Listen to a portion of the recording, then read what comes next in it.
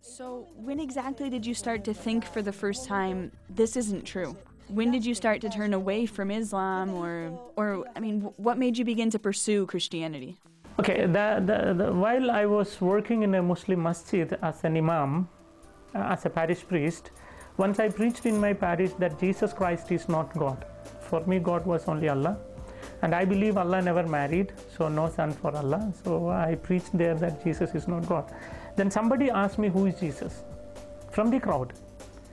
Maybe a Muslim, but he asked me, who is Jesus? I was preaching he is not God. But the question, who is he? To know who is he, I read the entire Quran once again. 114 chapters, 6,666 verses in Quran.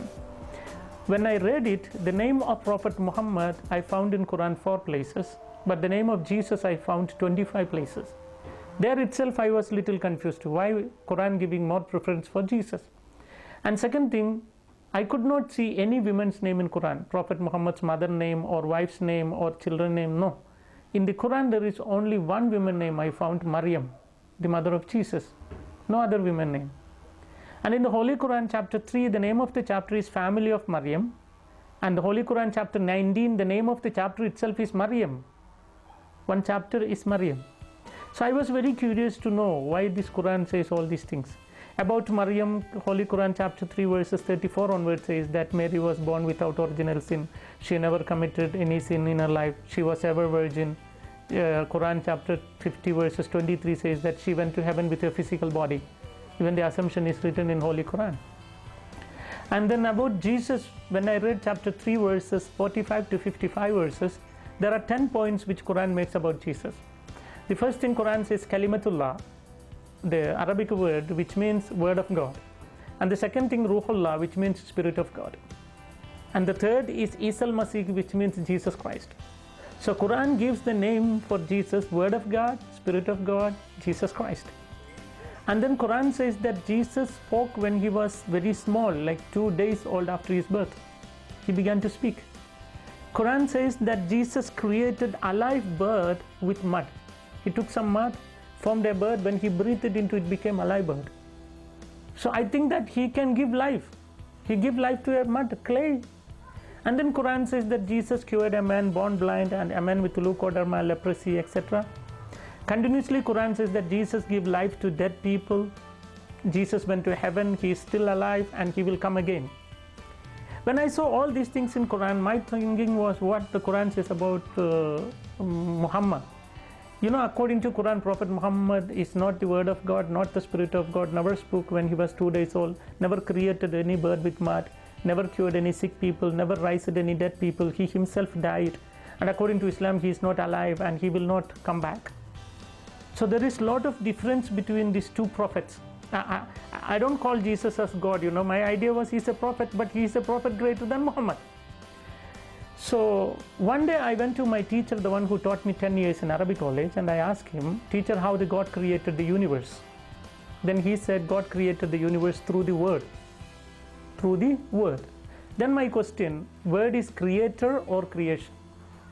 Must clear it. My question, whether the word of God is creator or creation. Quran says Jesus is word of God. If my teacher said the word of God is creator, which means Jesus is creator, then the Muslims must become Christian. Suppose if he said the word is creation, he will be trapped. You know why? He said everything created through the word. Suppose if he said the word is creation, then how the God created the word? Wow. So he cannot say the word is creator, cannot say the word is creation. So he was quite angry. He pushed me out of his room and said, word is not the creator, not the creation. You get out from me, he said.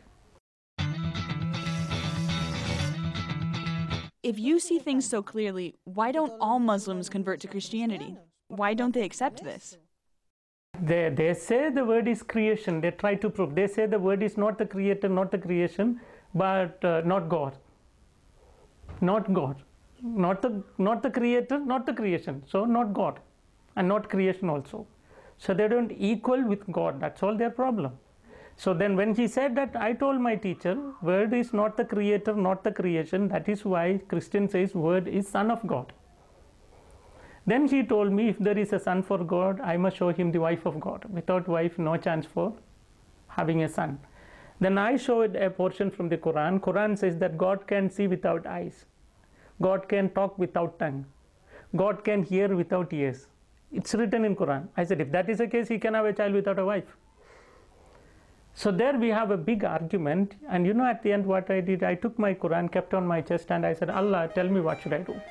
Because your Quran says Jesus is still alive, Muhammad is no more. You tell me whom should I accept. After my prayer, I opened Quran. I didn't ask anyone, I asked only to my Allah. When I opened Quran, I saw chapter 10, verse 94. You know what Quran says? فَإِن كُنْتُمْ فِي شَكٍّ مِّمَّا أَنزَلْنَا إِلَيْكَ فَاسْأَلِ الَّذِينَ يَقْرَؤُونَ الْكِتَابَ مِنْ قَبْلِكَ لَقَدْ جَاءَكَ الْحَقُّ. If you have any doubt in this Quran which I gave to you, go and read the Bible, or ask the people, those who read the Bible. The truth is already revealed in that. So if you ask me, who made me Christian? It's not any fathers, it's not any sisters, it's not any bishops, it's not any cardinal, it's not even Pope. But the Holy Quran converted me to Christianity.